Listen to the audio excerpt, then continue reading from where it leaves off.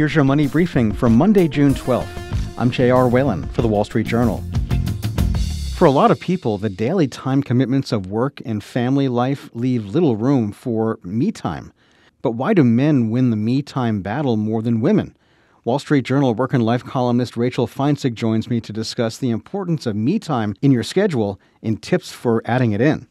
So, Rachel, why is it more of a challenge for women to find me time than men? What I heard from folks was that there's a little bit of a double standard. There's this societal expectation that men's main job is to be a breadwinner. So when they get home from work, everything else is just kind of extra. And when women get home from work, their actual job starts, which is taking care of the kids and the house. And again, I mean, this is a broad generalization. It's not like this for every couple, but these are kind of the cultural messages that many of us have absorbed and that kind of feed into feelings of guilt among women, for example, and leave people feeling really stretched.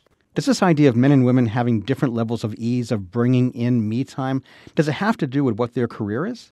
Not necessarily, because what we see from this recent Pew data that I included in the story and that helped to kind of inspire it is that even when making similar amounts of income, men still get about 3.5 hours more leisure time per week. And that's true when women are breadwinners as well. Men are getting even more extra leisure time per week. So I don't think it necessarily has to do with our careers.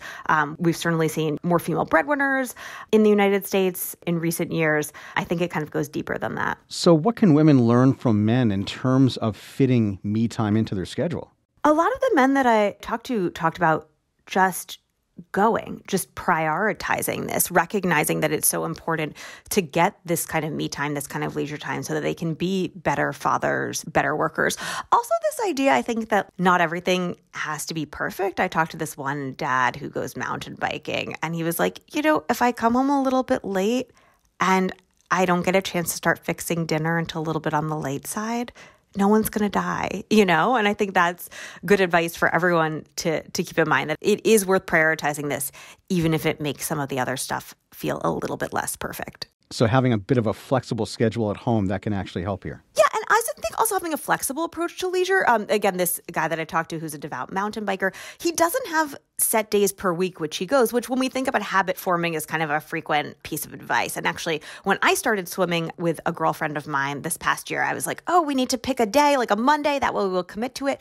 That's just not possible for a lot of people that have really busy lives. I have found, and this guy that I was talking to also found, that actually being flexible, kind of fitting your leisure time in around other obligations, because you're not going to not go to your kid's dance recital, or you probably shouldn't, skip your kid's dance recital. You're not going to blow off that big project at work.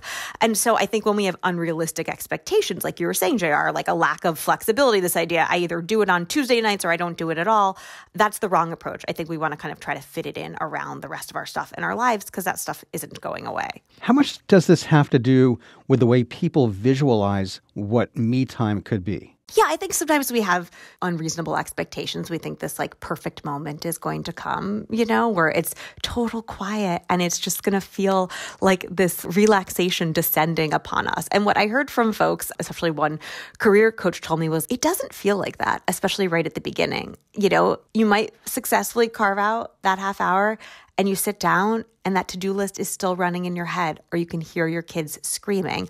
But you want to just try to sit with it and know that it's a practice and it will get better, and it's worth doing even when it doesn't feel like the moment is perfect, because chances are that perfect moment is never coming. So what about self-accountability here? What kinds of commitments can people make to force them down this path to bring in some me time? Because it sounds like they may have to dislodge some habits that are hard to break. Yes, I've heard a lot from women, especially feeling like they can only do this when it's productive me time. It was like this kind of, the first few times I was like, no, that's not what I'm writing about. But then I realized that is how a lot of people, especially women, see it. It's like, oh yeah, leisure time is the time when I'm networking or learning to code.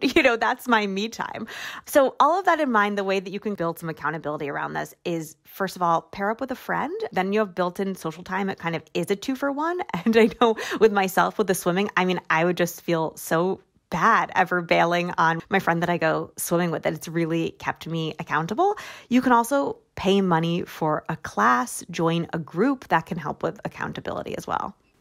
Getting some me time, getting some relaxing time can probably go a long way. And so regardless of your gender, How can not taking time for yourself affect things like your life and your overall career? Well, people get burnt out, first of all. They're exhausted. They're not as creative. They're not as productive.